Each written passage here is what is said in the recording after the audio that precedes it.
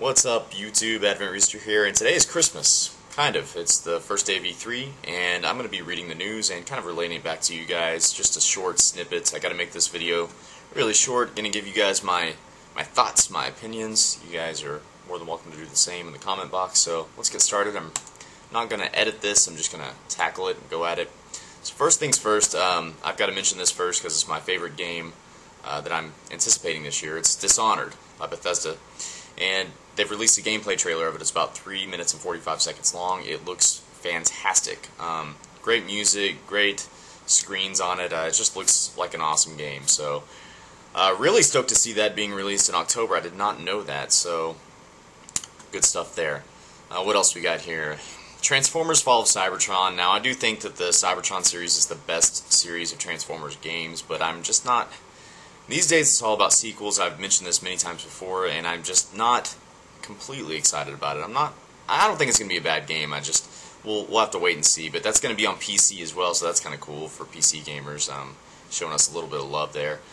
New Medal of Honor Warfighter screenshot emerges. I don't care.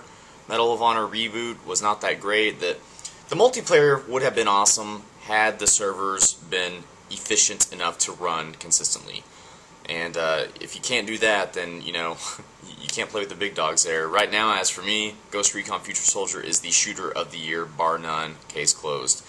First Need for Speed Most Wanted screen, that's false. The first Need for Speed Most Wanted screen happened about 8 years ago. Alright, we've already seen that game. I don't care to see a reboot of that, and Criteria's doing it. So we already know that they do burnouts and, you know, all that fun stuff. So it's just going to be, you know, wrecking cars and stuff. I guess if that's your thing, then jump in there.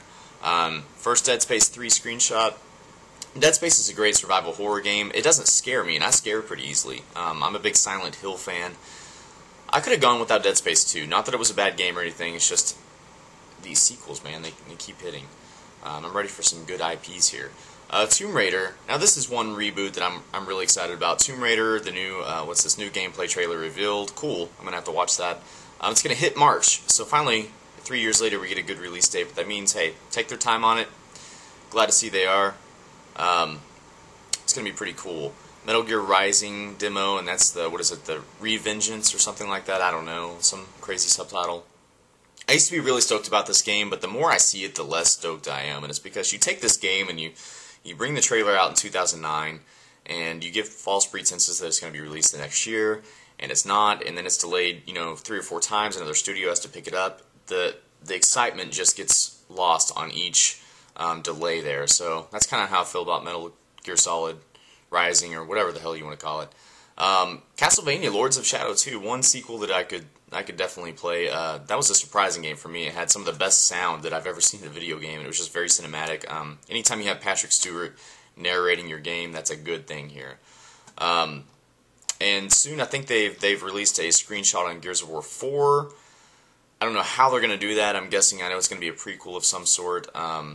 It kind of looks like a Civil War thing. I'm thinking you might play as Marcus Phoenix's dad, whatever his name is. I'm not the biggest fan. Now, this is actually something I'm excited about. Star Wars 1313. You play as an unnamed bounty hunter and in kind of a underground criminal world in the Star Wars universe. So it's something that's untapped. And let me tell you something, one of my favorite Star Wars games of all time, besides the Jedi Outcast, was actually Shadows of the Empire on the N64, despite its awful control scheme. So, very exciting there. Naughty Bear Paradise, what the hell is that? These things are just popping up across the screen here. Anyway, guys, I have to make this video really short. I'll come back at you guys. They're doing some, what's this, casting call, Grand Theft Auto. Yeah, we'll see that in 4 years from now. But we'll make a part 2 to this video. Thanks for tuning in. Comment, rate, and subscribe if you have not already done so. And we'll see you soon, guys. Peace out.